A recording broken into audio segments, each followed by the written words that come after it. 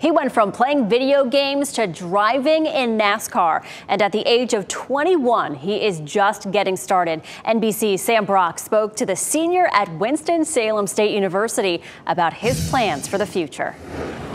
For fans of 21-year-old Rajah Caruth. There it is. Rajah Caruth wins it at Las Vegas. First career win. His accomplishments might seem to be flying in at breakneck speed. Are you telling me, because you're 21 now, right? Only 4 years ago was your first race? Yeah, coming on 5. It'll be 5 in June. And so to be at this level, I feel pretty proud so far. The number 71 truck for Spire Motorsports.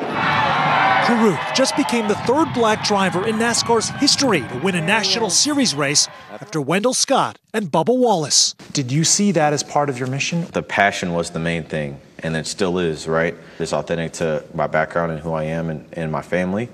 But at the same time, you know, I'm here to be a racer.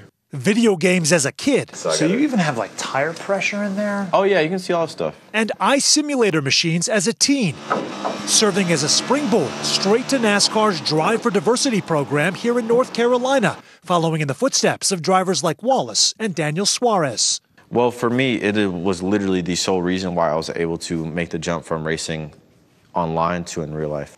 And critical support coming from his family. Just going through the cadence of any driver and any parent that wants to support a child doing something, but as far as it being very unique, I think that's the difference, right?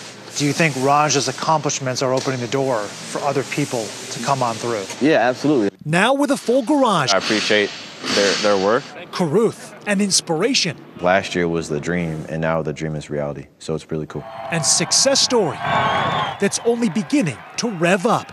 Sam Brock, NBC News, Mooresville, North Carolina. That's just so cool. As part of the 2024 NASCAR Truck Series, Caruth slides into the driver's seat, revving up the number one 71 Chevrolet for the Long John Silver's 200. The race is set for this Friday at 7:30 p.m. at Martinsville Speedway in Martinsville, Illinois.